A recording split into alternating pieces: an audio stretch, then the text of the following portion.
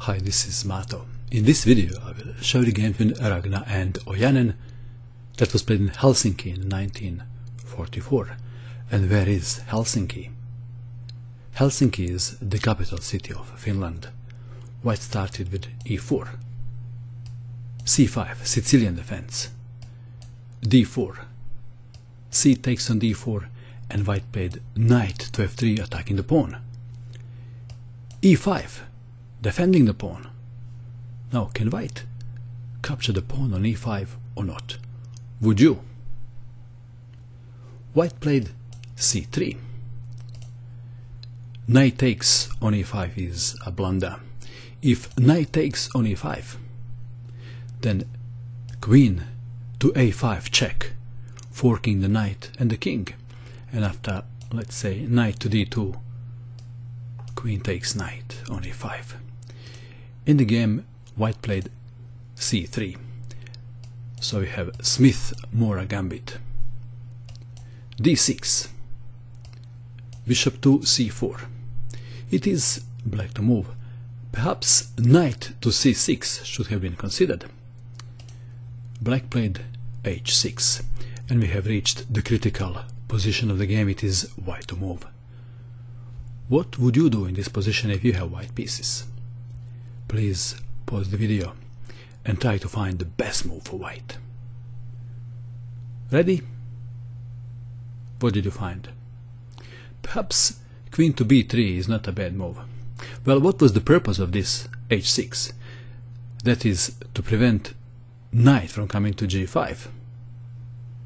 But this is weakening g6 square. It is white to move. Bishop takes on f7 check. Have you seen this move? If you have, congratulations. Well, what else? Black captured the bishop. Knight takes on e5 check. And black played king to e7. Pawn is pinned, and if d takes on e5, queen takes queen. That is why black played king to e7. Knight to d5 check. King to e6. Is king to e8 better? What do you think? How should white continue in this position? Check. And after g6, queen takes on g6. Checkmate. So black played king to e6.